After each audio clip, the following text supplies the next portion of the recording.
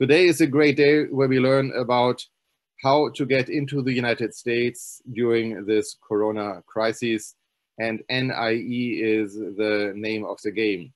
Those of who participate today and who speak German, that I see on the list of attendees, lots of my fellow German countrymen out, NIE means never, and we are showing today that it is not NIE as in never, it is NIE as in possible. And the person who's making it possible is Andrew Howe, my colleague and long-term NIE specialist, so to say. When it started this year, Andrew Howe jumped on it to master the NIE situation. And I think right now, Andrew, we have a 100% success rate on our NIEs, and that's certainly a story to tell. So without further ado, it's my great honor to introduce Andrew Howe, attorney with RidgeHouseLaw. Andrew, the floor is all yours. Good morning, Reinhardt. Thank you for the very wonderful introduction. I hope to do it justice. And good morning here, and perhaps good evening or good afternoon to those who are watching this. We appreciate you watching. We hope to present some valuable information relating to getting in the U.S. As many of you have likely experienced or read or heard about. This NIE process is, for many people outside the U.S., the only real way of getting in the U.S. in a timely, in a reasonable manner without great time, effort, and expense. So we actually did a similar presentation a few weeks ago. Some of you may have seen it, but that was an overview of all of the kind of exemptions and requirements that have been enacted with COVID or related to COVID, whereas this is simply going to drill down and focus on the specific NIE process to travel restrictions, be it from the UK, be it from Europe, be it from Brazil or China, or here locally, for example, dealing with are you traveling from Canada or to Canada? Are you traveling from, or to Mexico? So we're going to address some of those issues and how to get around them. So if you give me just 1 minute, let me screen share a presentation, and we will start the substantive work. By the way, if you have a question while we're talking, something just burning on your mind, please feel free to ask. Robert will help me moderate that.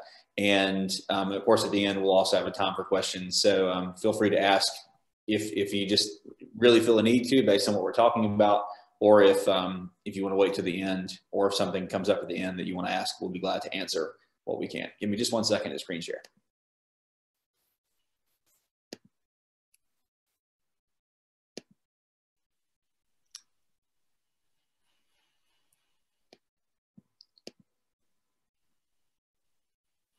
Okay, and so again, we're going to be talking about how to use NIEs and other exemptions to enter the U.S.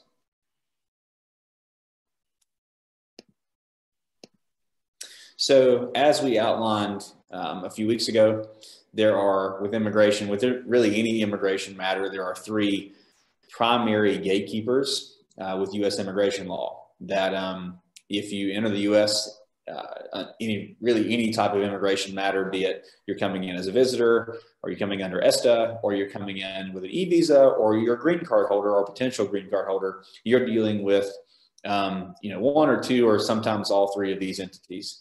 So again, one being USCIS, United States Citizenship and Immigration Services. They deal with most of the U.S. side issues. So if you're applying for a green card in the U.S., you're going to be dealing with USCIS first, or likely first.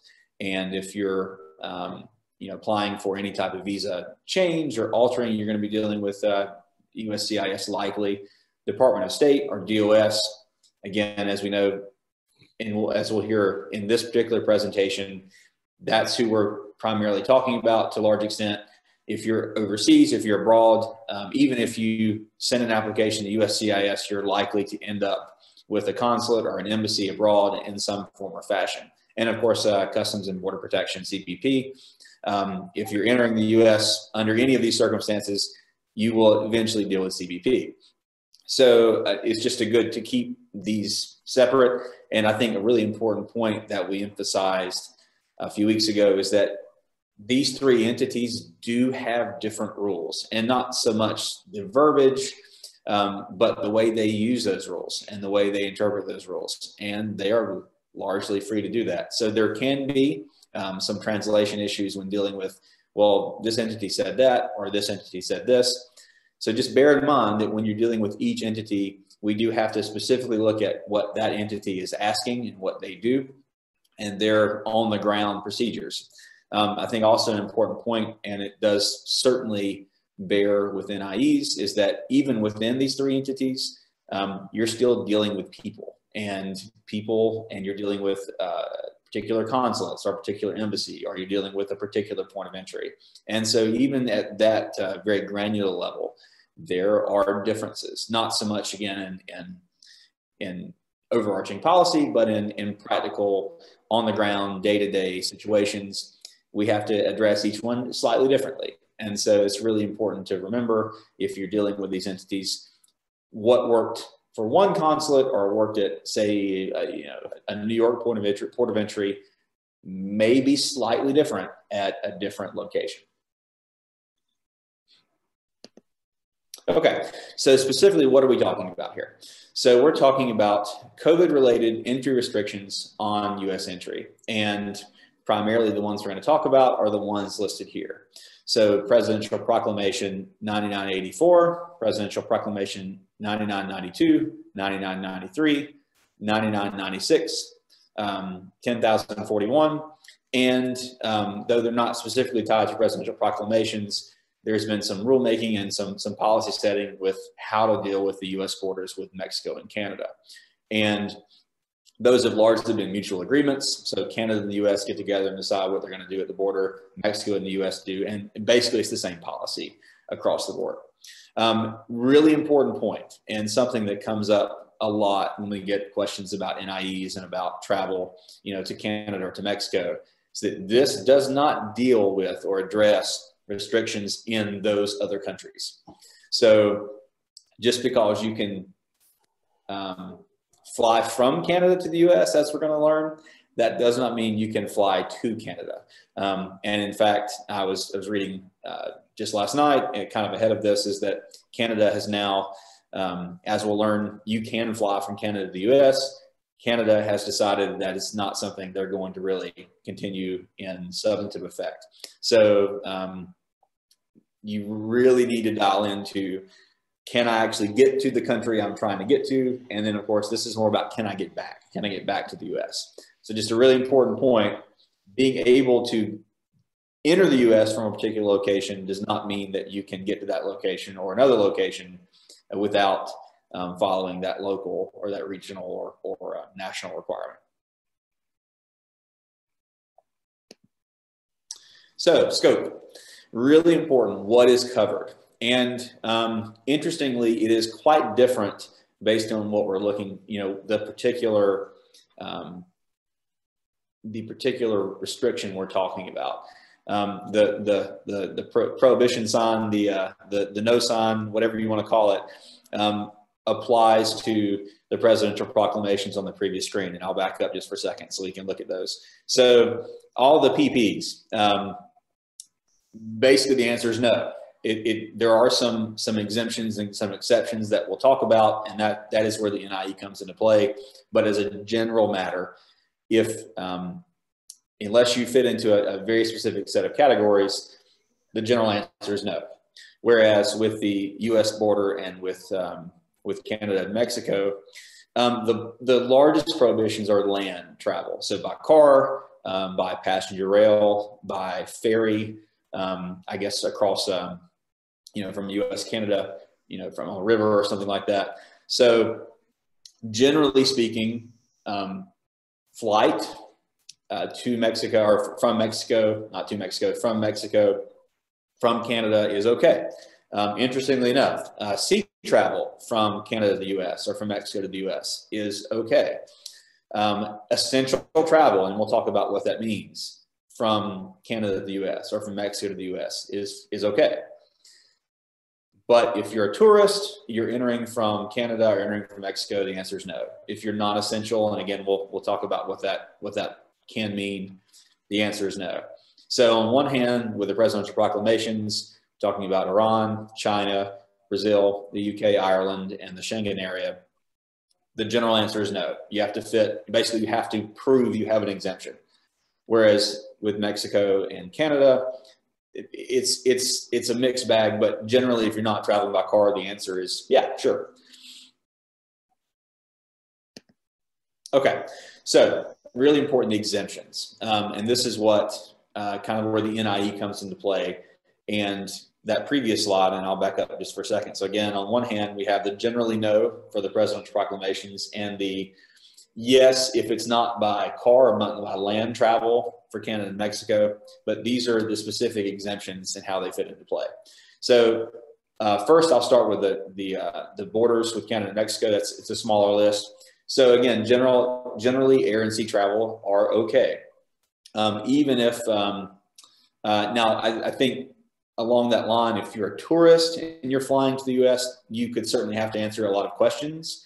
But generally speaking, air travel and sea travel do not apply to the border restrictions. Obviously, US citizens and our lawful permanent residents, international students, humanitarian, emergency, medical treatment, those are going to be allowed.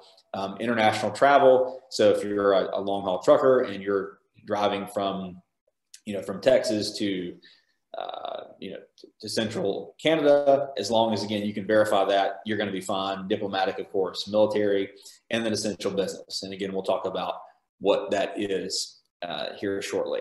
So again, it is a lot less restrictive than the presidential proclamations. And largely it breaks down to, if you're not driving by car and if you're not just a plain tourist, you probably will be able to enter from the US and enter from Canada and from Mexico. Though again, and I think it's really important to apply to remind everyone here, and we'll do it at the end, every situation is different.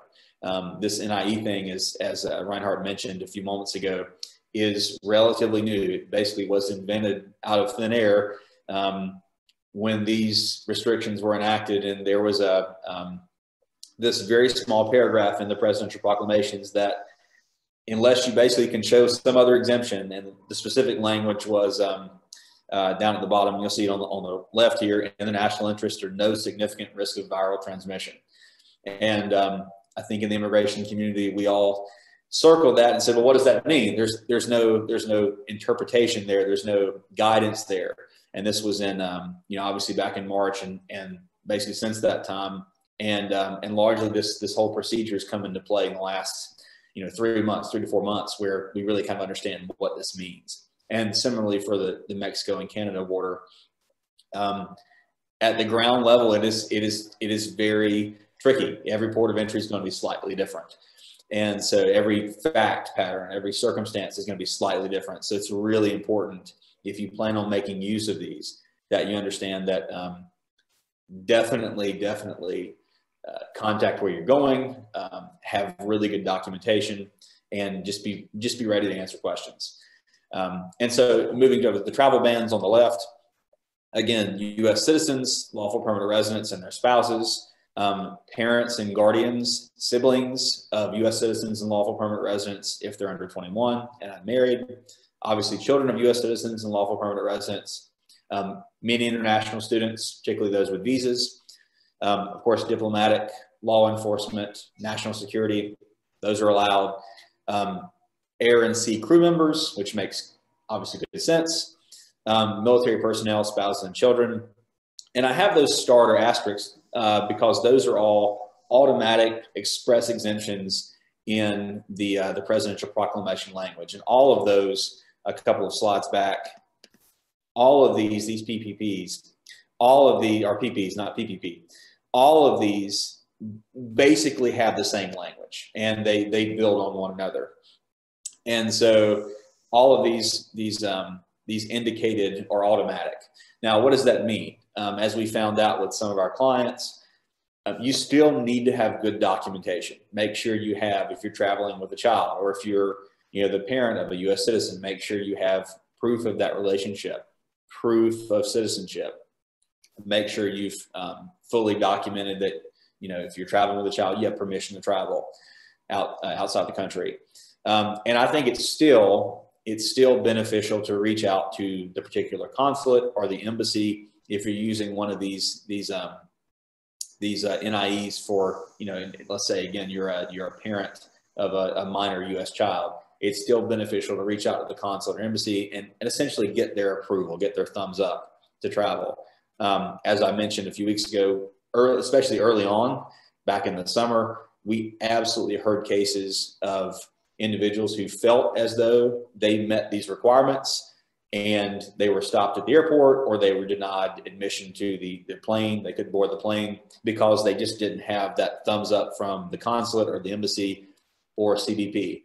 And so it is, I think now we understand how this process works. That's happening a lot less.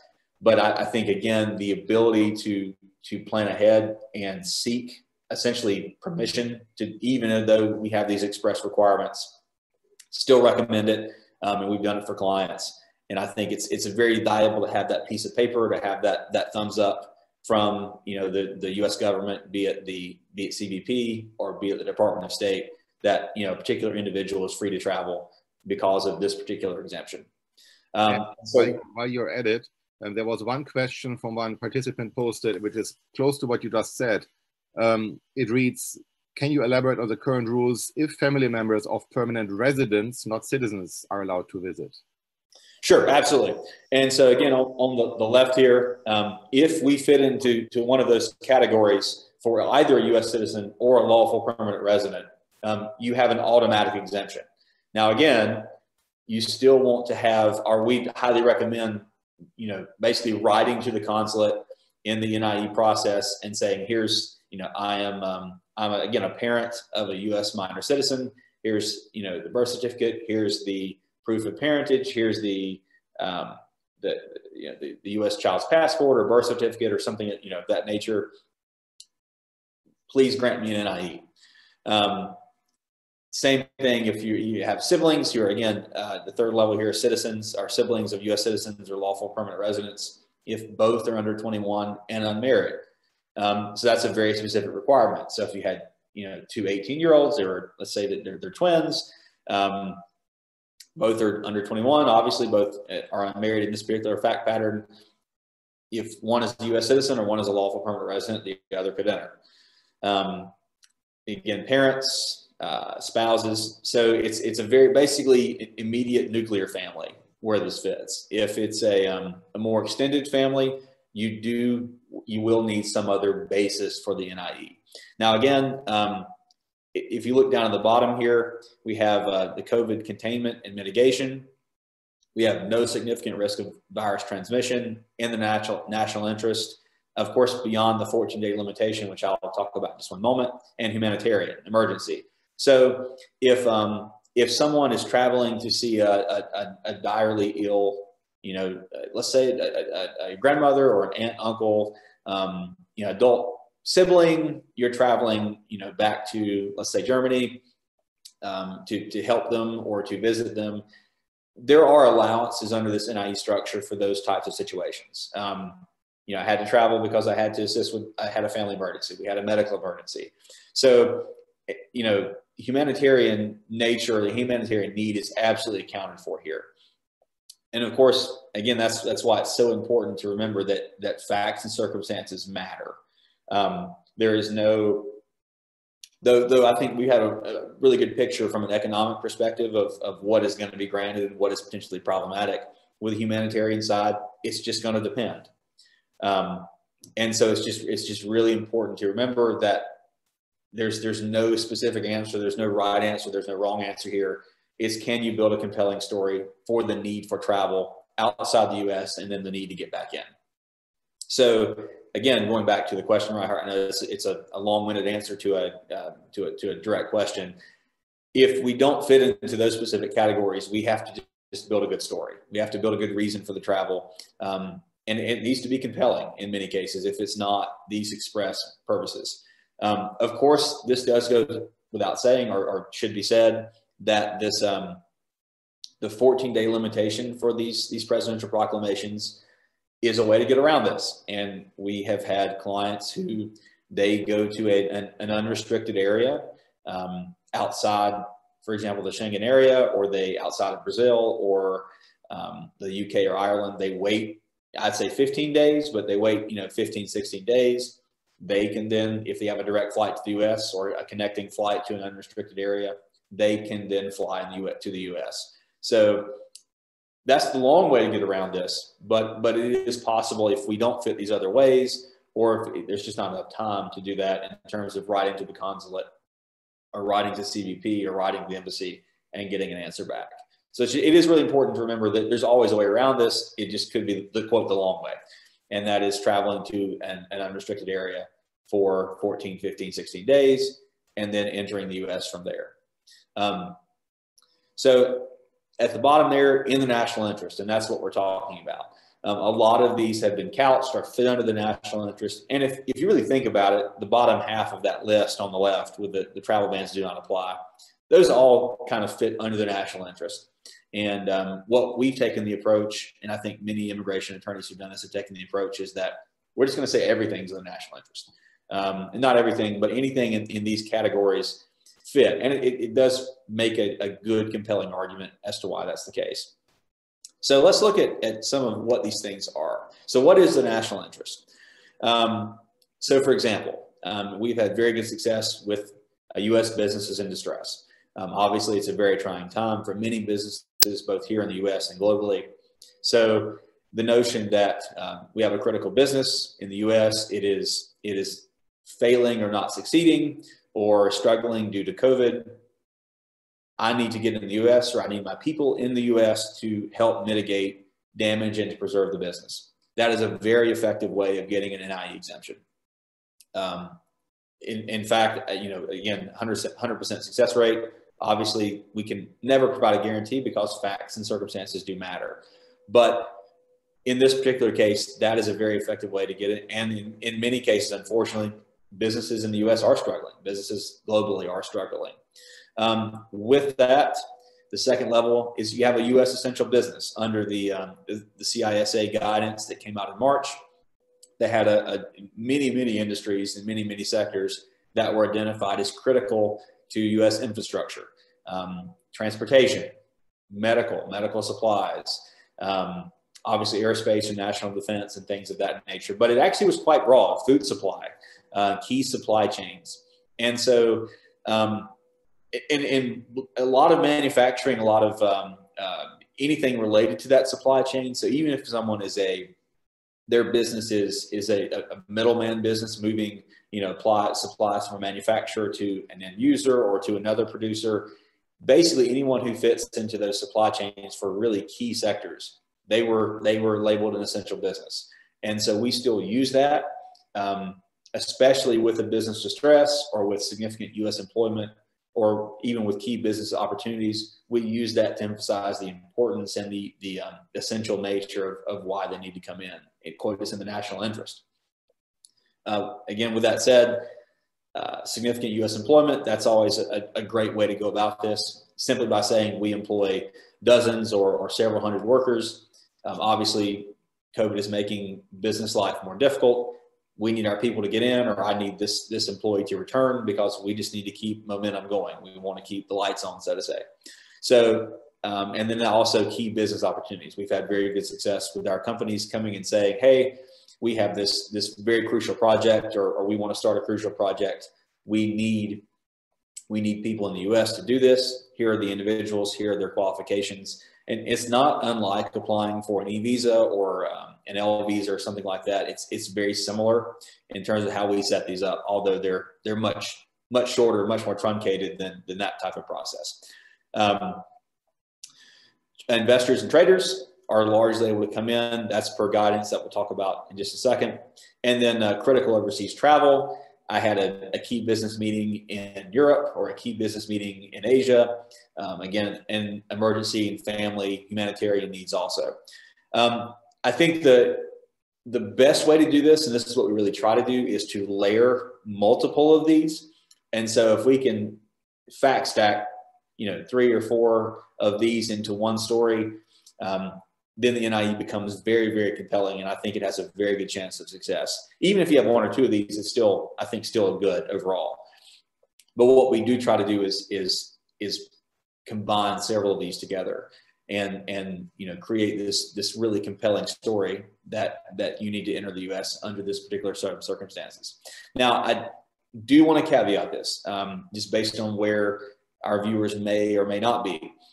The State Department has very clear guidance. They put this out a few months ago, very clear guidance for individuals in Ireland, the UK, and the Schengen area. So everything we just said absolutely 100% applies in those areas. And if you're in those areas, I think your chances of getting an NIE are very good generally. And if we can hit, several of these, one or two or three of these that we just talked about on the screen, I'd say it goes from very good to very, very good. I can never say guaranteed, but it becomes where we really don't worry about an approval. If you're not in those areas, there is no specific guidance. And so we would still rely on these things. We would still do these things. We are still having success. Other immigration firms are still having success, but it just means it's not quite as certain. It's not quite as for sure. So it just means that we have to just tell a compelling story as to why the travel was essential, why coming back to the U.S. is essential and important and necessary also. One note, and we got a lot of questions about this after our last discussion where we're outlining all of these generally.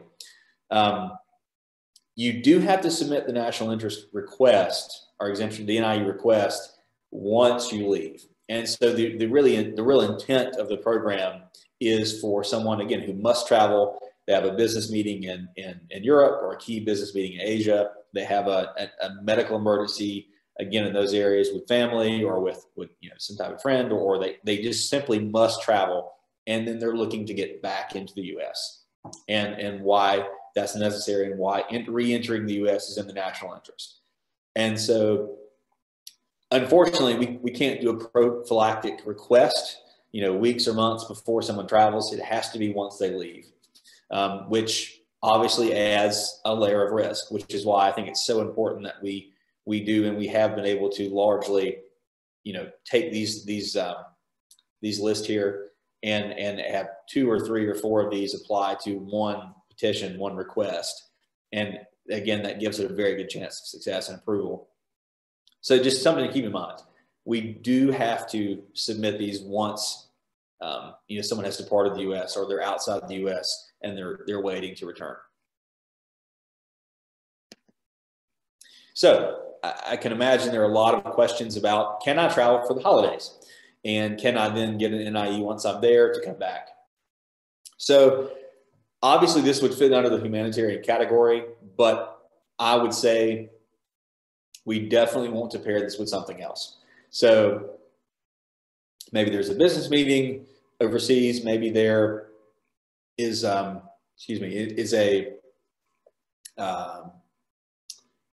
need to meet with the parent company, or a need to meet with business associates overseas. Maybe there is some other really important business or economic or family need other than just traveling for the holidays. Especially with, unfortunately, cases continue to rise here in the U.S., as probably many of you know. It is, I think, going to be difficult. It's going to be that much more important that we show a compelling reason to come back to the U.S. Just because our numbers here are going to be not so good. So unfortunately, and likely so. So it's I would caution you if you think you're going to travel for the holidays, or if you want to travel for the holidays, you definitely reach out to us or reach out to someone before you do, so that way you can feel confident or not as to whether you will be able to re-enter. We already have several clients who are traveling, and we simply are going to submit the NIEs literally as soon as they land in their destinations. We're going to submit them, and hopefully we get a positive result. And now, with that said, what happens if an NIE is denied? You always can request another one. In fact, we've done multiples for several, not because they've been denied, but because they were accepted. They came to the U.S., they went back, and then they needed to come back to the U.S. again. So in an NIE, there is some guidance and suggestion out there that NIEs, at least in some locations, are literally a one-time thing. That has not been our experience where we have been seeking NIEs. It has been, if you come in, it's one entry, If you have to go back out, you simply need another one. And we have done that with success, and they've been approved. So if something happens and an NIE is rejected, or you're now facing another need to travel, simply submit another request. There's no limitation that I'm aware that I've read about on the number of requests that one can submit. So I'm sure there may be some questions on this, but we'll come back to that if there are. Well, I guess while we're here, while I'm moving, are there any questions so far on anything that we've talked about, or on this specific issue of travel, just for holiday purposes?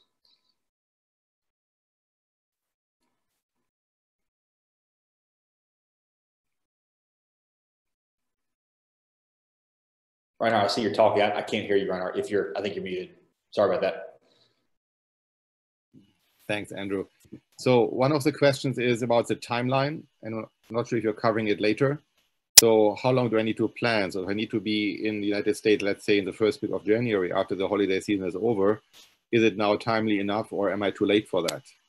Excellent question. And there is a slide for this later, but I think it's a great time to talk about it now. So the times are getting longer. I think 3 or 4 weeks ago, obviously we submitted a lot of these to the consulate in Frankfurt. They were responding in less than 3 business days. It was incredibly fast. I really appreciate what the folks in that office were doing. That time has begun to back up a little bit, and their communications, they're saying they're getting lots and lots of these requests. And so I would say at this point, we're probably looking at 7 business days.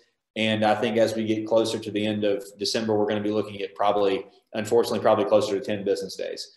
So if you have these, or you're thinking about traveling, think now is a good time to get these in.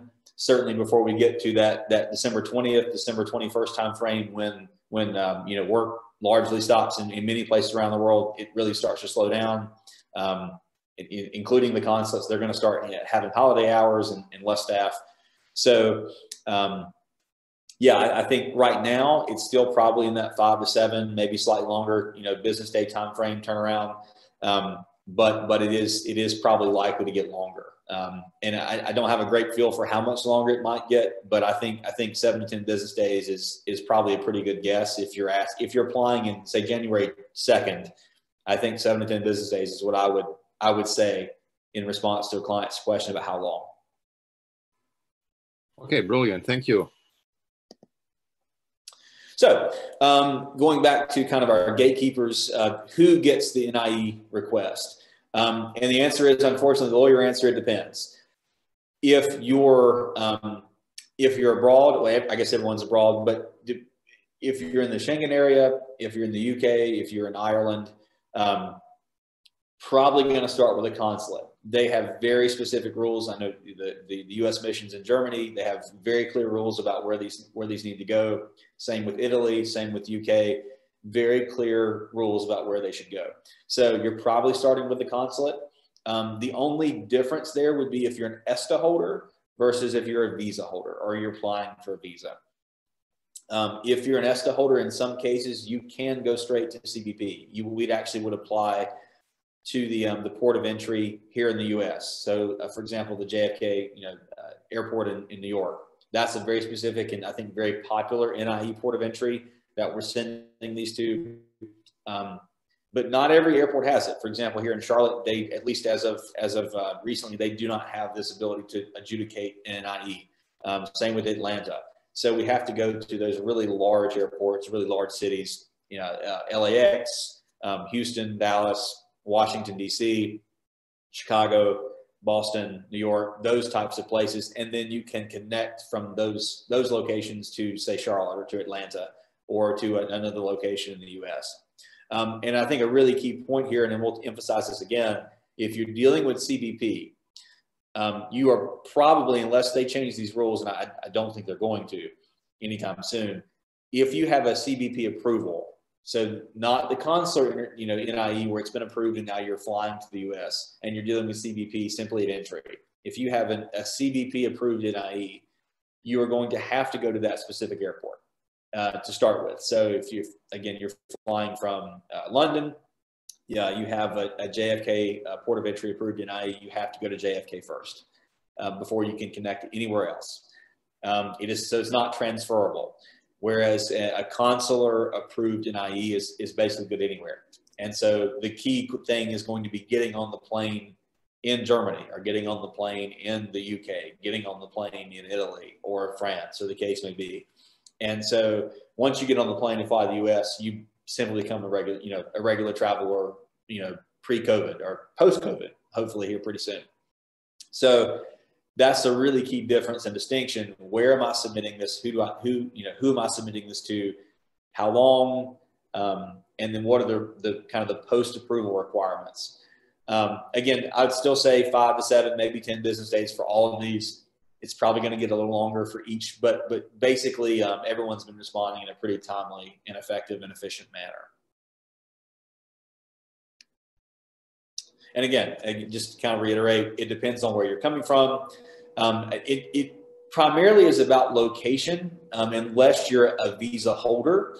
So, for example, several countries have very specific requirements. And by countries, I mean the Department of State, if those particular embassies or consulates have issued, say, an e-visa, they have very specific requirements that you have to go to their e-visa unit and get an NIE approval. Others, it's about location. So it's not about citizenship or not about a visa approval. It's simply about where you are. Where are you located currently when you apply for this? So it really does depend at the very granular level about where you are, what kind of status you have with regard to U.S. immigration, and then what you're looking to do. Again, they do have very specific rules. And this is where that know your gatekeeper kind of comes into play, is that what works, say, for the Frankfurt consulate may not be what the London embassy requires. It may not be what the Rome embassy does. Their processes are a little bit different. And we even see this with the CBP ports of entry. Their processes are slightly different based on where you're going. And so just really dial into those rules. And obviously we'd be glad to help. I'd highly recommend that we help out with this. Not to toot our own horn, but I think we have a pretty good handle on what is required and how to do this. At the bottom, I think a question that was asked previously and something that definitely can matter: must I have a visa? Must someone seeking an NIE have a visa? The answer is no. Certainly with regard to the UK, with Ireland and the Schengen area, ESTA holders can absolutely apply for NIEs and absolutely get them. Outside those areas, we certainly would try, but again, there's no clear guidance. The State Department has not put that out there. And so it would be more of a, I'm not going to say trial and error or the quote macaroni approach where we just throw something and see what sticks, but it is certainly less certain. If we're talking about these 3 areas, we have fair certainty as to if we hit certain requirements and if we do certain things, we're probably going to get an approval. But then with that said, the visa certainly makes it easier. And I would say this is broadly, from a global perspective, if you have a visa, if you already have a status, getting this NIE is going to be easier. One of the things that we have seen done, and I think it's really important for maybe our viewers who are considering new visas or considering visa renewals, if you do it during this time frame, while these are going on, we have had clients who are able to get a stamp on their visa that they basically have, as we interpret it, and I think as most immigration community interprets it, as basically a perpetual NIE while this is going on. I think we have a handful of clients who will be able to get those. That is kind of the gold standard of NIEs. And so most NIEs, if you just get, for example, you have an E visa holder now or an ESTA holder or an L visa holder or something of that nature, and you're trying to return to the US, that NIE, regardless of where it's granted, CBP, consulate, embassy, doesn't matter. It's going to be a one-time deal, and they're good for 30 days. And so if an NIE is granted today and I already hold an E2 visa, I have 30 days, early January, to use it. Once I enter the US, I need another one if I leave and want to come back. But if you get the stamp on your visa, as we interpret it, it is basically a perpetual NIE so long as these proclamations, these presidential proclamations are in place. To be honest, I don't think we've had a client test this yet, but from everything that I've seen and in looking at how these are worded on the visa, I don't see how there's any other conclusion that it is a perpetual NIE grant until these presidential proclamations are abated or relieved or removed. Hey, Andrew, we got another question. Sure. With the vaccination starting soon, is there any prediction on when the travel ban could possibly be lifted? Great question. Or can it be expected within the next few months? Great question. And I think we had similar questions, back 6 weeks ago, and I think the larger question with any of these COVID-related restrictions on visa issuance and entry is when can we expect abatement? And I think the answer still is I don't see it anytime soon. I've been reading a lot of the immigration, kind of network literature and just general news. And I think the general consensus is that with the new administration in January, with COVID, there's just not going to be a lot of changes. And I think that is from a practical perspective,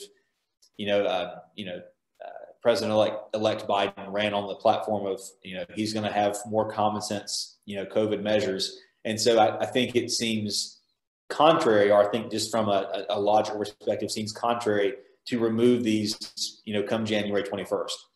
Might the vaccine make a difference? Might hopefully a more standardized mask policy or those type of policies, impact this? Certainly hope so. I think we all hope so. But I really do think these restrictions are going to be in place certainly in the first 3 to 4 months of next year. And I think most people largely see us getting back to normal maybe next summer. So I think if you're planning on a visa renewal or planning on U.S. travel, probably in the first 6 months of 2021, unfortunately, we're probably going to be living with this. I certainly hope we're not. I certainly hope I'm terribly, terribly wrong. But I think just from a planning mechanism, if you're a client, you're calling me tomorrow and saying, what do I do if I have a visa renewal in April? I'm thinking we're going to be dealing with this in April. I think that's what that's how I would treat it, how I would plan for it. And then hopefully we're wrong and we're back to normal by then. And Andrew, you just triggered a thought I had, is because I always get this question, how long does a visa application run these days? We had an extreme slowdown during the hype of the corona because the consulate was not working. But if all things are even, and I'm starting an e-visa today, when can we expect to be processed in Frankfurt, for example? Well, I guess there's two parts to that. I think general interview processing and scheduling seems to have largely caught up. So we have clients, and we've had several in the last couple of weeks, who've been able to schedule interviews in basically 2 or 3 weeks, which is kind of the normal time frame. In fact, I think for December, probably a little faster than normal. So I think if you're having a renewal, if you're having a new e-visa candidate, but you have a registered company, I think largely it's back to normal. A couple of weeks for processing in terms of getting the application ready, a couple of weeks to the interview. So, let's say 6 weeks, just to be generous, 6 weeks, and you can have a visa in hand. What I don't have a great feel for at this point is what happens if it's a re-registration. What happens if we have a new company registration? How long does that processing take? I think on general experience, we're still getting closer to I think typically with most of the countries or with the locations we deal with, probably 4 to 6 weeks is the general advice. I think we're getting closer to that, but I would still say we're probably still 2 to 3 months of processing versus the 4 to 6 weeks we might typically advise.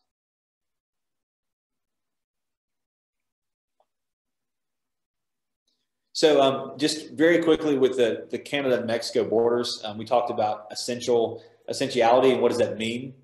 And again, the lawyer answer, it depends. If we're talking about employment, let's say someone has an employment-based visa and they're traveling from Canada or from Mexico to work in the U.S., probably going to be okay.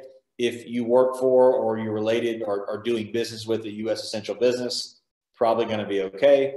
If you have some type of very particular status in the U.S. and status is I know immigration is a term of art, but in this case, I'm using it more broadly. really, if you're not a tourist, you're probably going to be okay. If on the other hand, it can matter. And this again is where the port of entries matter. If you're traveling by land, really want to take care to know what the port of entry that you're entering requires. They are largely free and do exercise their own very specific discretion with regard to how they treat this, what is essential. In some cases, they are vetting work visas more carefully and with more rigor than other ports of entry. Same thing with if you're not necessarily a tourist, but you claim how I've worked for or I'm doing business with essential business. I have a B visa or I have an ESTA, and I simply want to come in and do my business, have my business meeting, leave. Some ports of entry are basically accepting that. Some ports of entry are applying much more scrutiny. And so the key term is essential. Is what you're doing is essential, and it really relates to, again, that essential business that the CISA guidance and how this particular job or company or industry sector relates to the U.S. recovery, relates to job growth, relates to economic, economic growth. So that's what's important. Certainly, if you're not a tourist, if you're a tourist, if you're simply, some type of just generic visitor, I think you're going to have a really hard time getting past the land border. And in fact, I would say probably assume you're not going to be able to get by it. So that always check by the port of entry or just fly. Again, air travel does not apply here. You may have to, I would be prepared to answer questions, be prepared for scrutiny. You may have to answer some questions and have, present documentation. But by and large, if you get on a plane in Canada to the U.S. or from Mexico to the U.S., you're probably okay. Another really important point, that we do sometimes get asked, what happens if I'm essential, but I'm traveling with my, my dad, or I'm traveling with a family member who is not, not necessarily a spouse or a child, but it's more general. Everyone needs to be essential at the land port of entry. And so if I'm essential, but my companion is not, my travel buddy is not, my dad is not, no one is going to be able to get in. They're not going to let you, put your dad on the side of the road at the border, and then you come on in. They're going to deny everything. So, or likely to do so. So it's really important to think through: is everyone essential? How do we know? How do we prove it? That's the really key, I guess, inquiries when you're dealing with land travel. And again, if you have doubt, fly, or I guess get on some type of cruise or something if those are available. So another question, I'm sorry, Andrew. Another question is, what happens if the person who needs to travel does not have a current valid ESTA? Excellent question. And technically, the guidance that has come out and technically the verbiage from the presidential proclamations is that those visas or that ESTA must have been valid as of the proclamation. But I can unequivocally say, with at least regard to many of the consulates and embassies in Europe that we're dealing with, they are not applying that standard. If someone has a valid ESTA, so your ESTA has run out, you get another one today. If someone has a valid ESTA, they are adjudicating and granting those NIEs, and I know that for a fact. We've had those approved. So, and I was curious about that early on when we did have a few clients who had to renew ESTA or had to seek a new, basically had ESTA for the first time. Would that be an issue?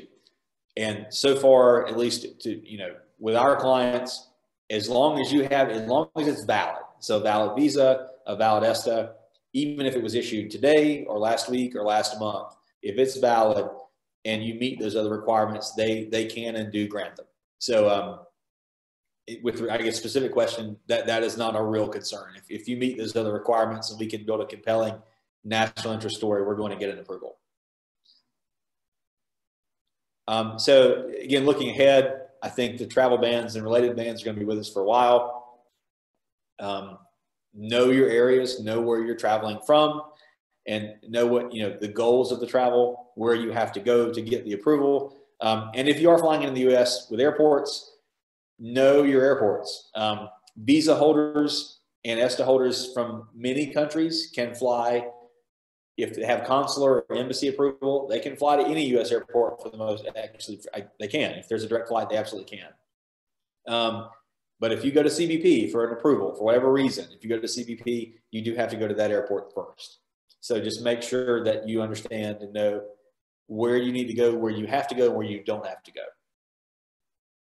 And again, remember, NIE is only good once, unless you have that magic, I guess, golden ticket, so to say. You get it stamped on your visa. The NIE is a one-shot deal. If you leave and need to come back in, we have to do another NIE. Are those granted? Absolutely. We've had them granted ourselves. So we do know that you can get multiple NIEs. Certainly from the UK, Ireland, or the Schengen area. It's very clear. Outside of that, it's less clear, but I'd say still it's absolutely possible. Questions? I'm going to come up with, I'm sorry, go ahead, Reinhard.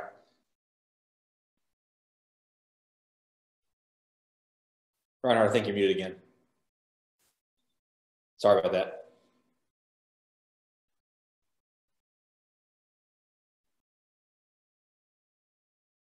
Reinhard, you're still muted.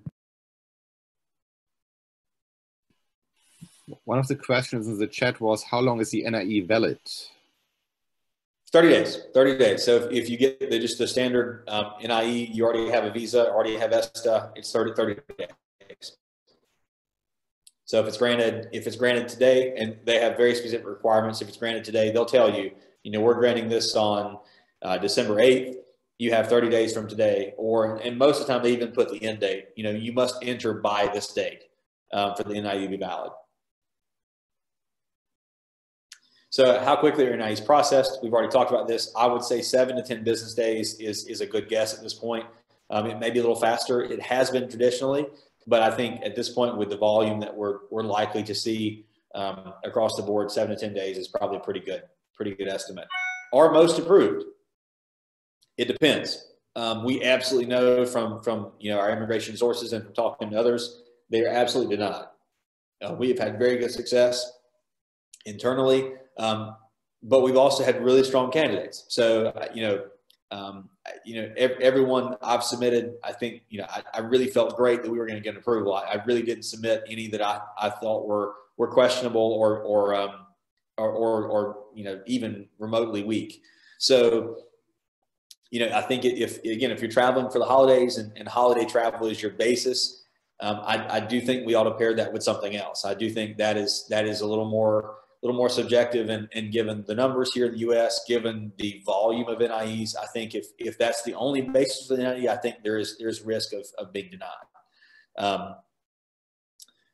So just bear that in mind. I think for the most part, I think a lot of people are having really good success with these. But that doesn't necessarily mean that will continue. I think, again, the numbers here and the volume could influence that. NIEs and visa holders, explaining a little better. So again, as I talked about, if you don't have to have a visa, but it does make it easier.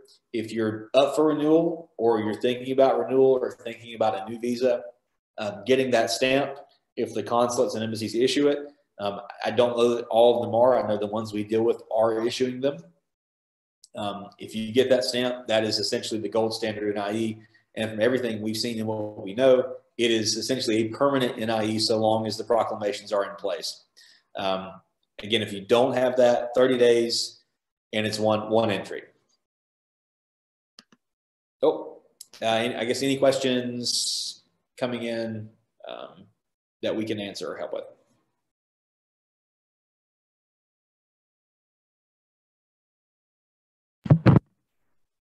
Yeah, Andrew, there's one more. I read last week an article in the German newspaper.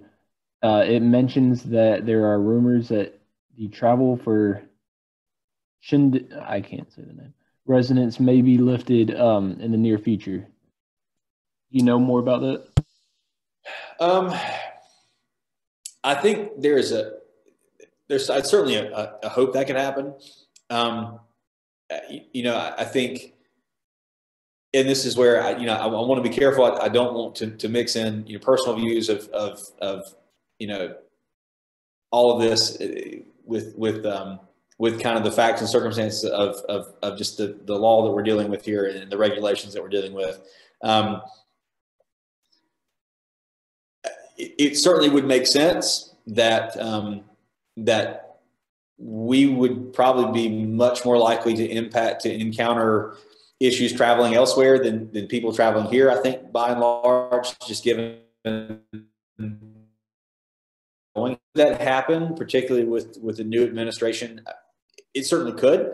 But I also think that given the success we're having, I think the NIE process and the clear guidance with the Schengen area and with the UK and Ireland, if you have a reasonably valid basis for getting an NIE, particularly if you're a visa holder, particularly if you're an e-visa holder, you're an investor or a business traveler or a treaty trader, or again, you're tied with or owning or managing a struggling business in the U.S., that NIE has an excellent chance of approval. And so I think, projecting how this might go, as long as people who need these NIEs are able to get them, there's a clear process and there's not, weeks and weeks and weeks of wait time. I don't think there's going to be a lot of pressure to remove these generally.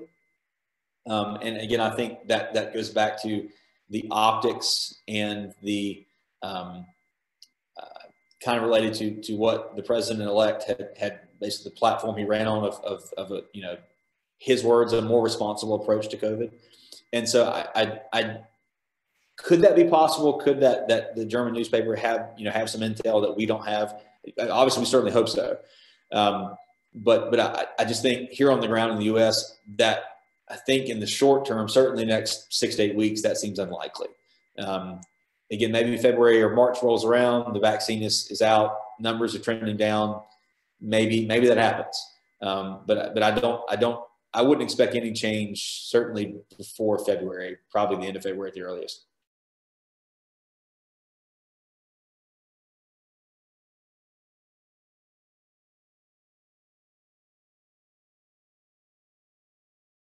Any other questions?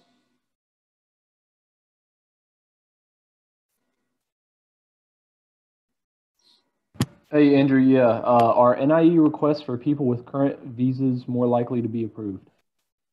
I would say generally yes, but I would say that yes is slightly qualified in that in we've had all of ours approved. So so far with ESTA and with visa, we've had no issue. We've had the consulates or CBP have not pushed back on anything really. So I think the visa makes it easier. It certainly makes it easier to demonstrate the essential nature of the travel or the economic or national interest of the travel. But is it required? No. Does it make them more likely? Yeah, probably. But if you have ESTA, or does that mean you have an uphill climb? I would say, generally speaking, no. Yeah, I think it's more about the fit of the NIE and the nature of the travel more than the particular status or lack thereof.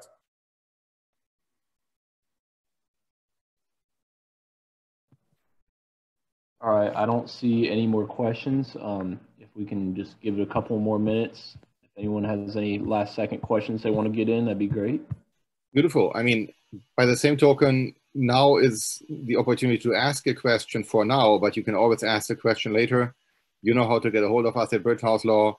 Charlotte at bridgehouse.law is an easy email address for all of us. And otherwise, it's first name dot last name, so you can reach Andrew or myself or anybody at our Bridge House team. And we're happy to answer those questions if they come up, or if you need them, as in you may not need them right now because you're not contemplating an NIE because it's only valid for 30 days. However, if you realize in the middle of January you need to come to a trade show in the United States, if they ever happen again, or if they happen in next spring, reach out to us at any time. With that said, the promise to keep it short and sweet and very informational, we are now at the 1 hour mark. Andrew, thank you for the great presentation. It is always insightful to speak with somebody who does things like NIEs on a daily, weekly basis. So thank you for sharing your wealth of information today. And again, reach out to us if you have any other questions, and stay tuned. We have more webinars to come, and we have the next webinar scheduled for, Robert, what is it, in 2 weeks, I believe? No, just next Monday. Next Monday. Beautiful. And what's the topic, Robert?